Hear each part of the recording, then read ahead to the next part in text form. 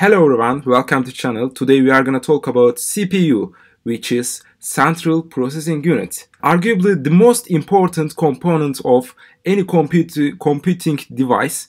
It handles basic instructions and allocates the more complicated tasks to other specific chips to get them to do what they do best. The brains of the operation, and it's built by placing billions of microscopic transistors onto a single computer chip. Let's move on. It has two components. One of them is arithmetic logical unit, the other is control unit. Arithmetic logic unit is a combinational digital electronic circuit that performs arithmetic and bitwise operations on integer binary numbers, and control unit is component of a computer central processing unit that directs the operation of processor.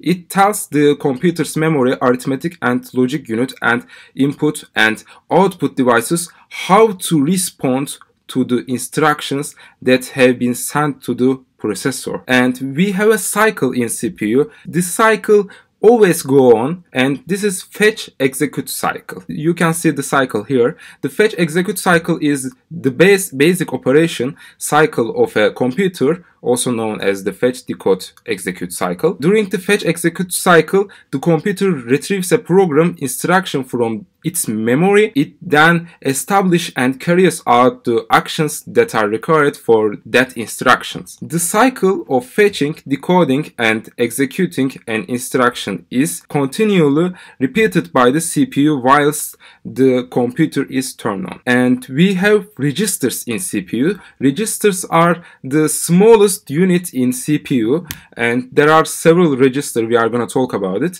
A processor register, CPU register, is one of the small set of data holding places that are part of the computer processor. A register may hold an instruction, a storage address, or any kind of data such as a bit of sequence or individual characters. Some instructions specify registers as part of the instruction. The registers are very fast computer memory. We have actually some units, registers, cache, main memory. Registers are the smallest one and the fastest one. After that we have cache. Cache is the second smallest and second fastest unit of CPU. Registers are the fastest and smallest unit. I'm moving on. The registers are very fast computer memory which are used to execute programs and operations efficiently. This does by giving access to commonly used values. In other words, the values which are in the point of operation execution at that time.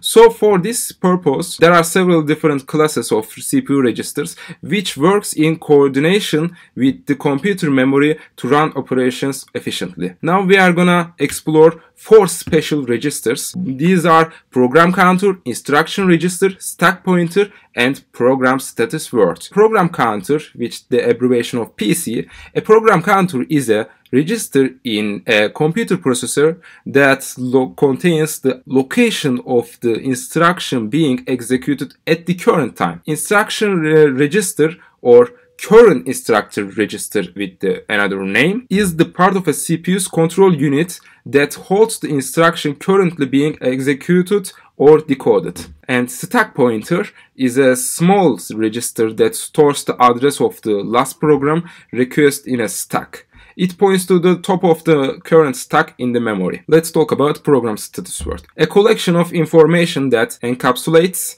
the basic execution state of program at any instant. It permits an interrupted process to resume operation after the interrupt has been handled. Here you can see the references. I have a lot of references for that. This is the end of the video. I hope you liked, you enjoyed, and you learned something in my 3-minute CPU video. We are gonna continue with other videos as well. Be sure to hit the subscribe button and like as well. See you in next videos.